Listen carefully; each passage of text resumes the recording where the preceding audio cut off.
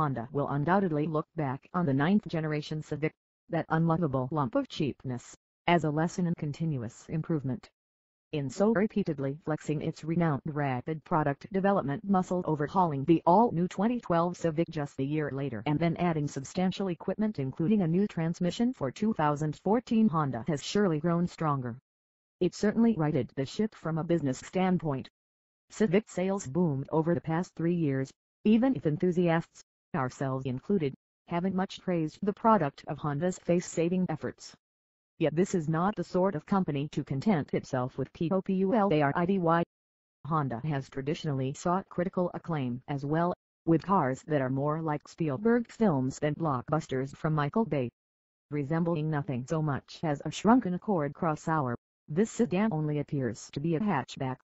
Additional body styles, including a coupe and a 4-door hatchback, also will be available.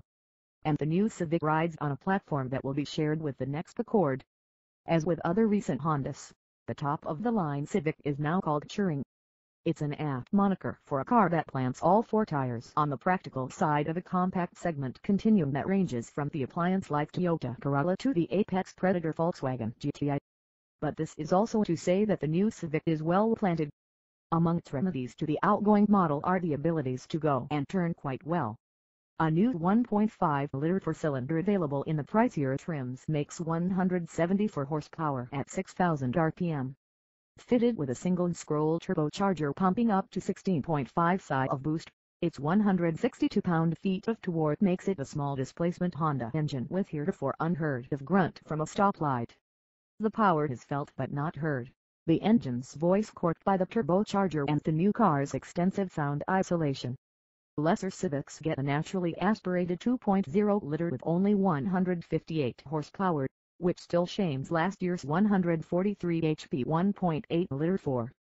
The 1.5-liter engine, the first turbo the Honda brand has offered here in the car, is good enough to speed the 2,924-pound 2016 Civic from 0 to 60 miles per hour in 6.8 seconds, cutting 2 seconds off the old car's run. Spoiler alert. The Civic performs this feat with a continuously variable transmission tucked between its crankshaft and constant velocity joints.